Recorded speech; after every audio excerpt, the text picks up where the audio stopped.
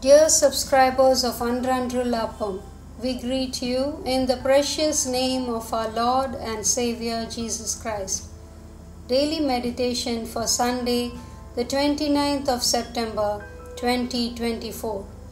The topic for the day is Sanctified Vessel.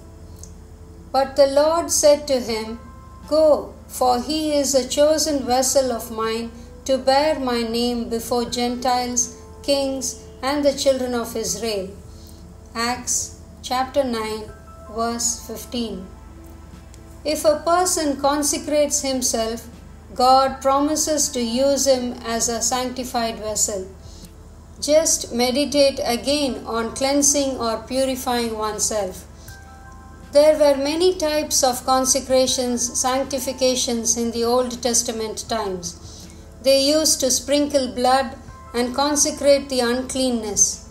Leviticus chapter 16, verse 19.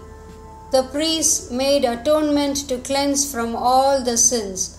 Leviticus chapter 16, verse 30. They purified with the water of purification. Numbers chapter 19, verse 12. In the New Testament, it is written about purifying the conscience. The scripture says, How much more shall the blood of Christ, who through the eternal Spirit offered himself without spot to God, cleanse your conscience from dead works to serve the living God? Hebrews chapter 9, verse 14. He had by himself purged our sins through his blood. Hebrews chapter 1, verse 3. It is the promise of God to use us as the sanctified vessel if we cleanse ourselves. If there is one chapter that is entirely dedicated to cleansing and purification, it is Psalm 51. In this psalm, King David pleads to be purified from three things. First, he prays for blotting out his transgressions. Second, he prays for washing him thoroughly from his iniquity. Third, he prays for cleansing from his sins. Look how he cries out to God, Purge me with hyssop, and I shall be clean. Psalm 51, verses 2 and 7.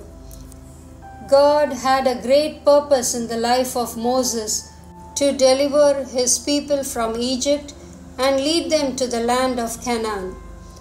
God had to sanctify and prepare Moses for that mission. He said to Moses, Take your sandals off your feet, for the place where you stand is holy ground. Exodus chapter 3, verse 5. The holy God expects holiness from his servants. God took Moses through the process of purification for 40 years. He made Moses to unlearn all the things he learned at Pharaoh's palace and learn to completely depend on the Lord. The Lord wanted to sanctify Apostle Paul before exalting him in his service. He commanded Paul and said, Arise and be baptized and wash away your sins, calling on the name of the Lord. Acts chapter 22, verse 16. Paul, who was thus sanctified, writes, Therefore, having these promises, beloved, let us cleanse ourselves from all filthiness of the flesh and spirit, perfecting holiness in the fear of God. 2 Corinthians chapter 7, verse 1. Children of God, the Lord may be leading you through many experiences.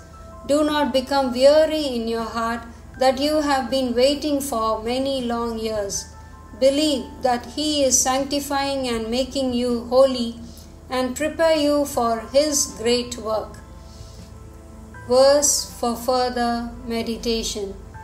If we confess our sins, He is faithful and just to forgive us our sins and to cleanse us from all unrighteousness. 1 John chapter 1, verse 9. Today's Bible reading in the morning, Isaiah chapters 7 and 8. In the evening, Ephesians chapter 2.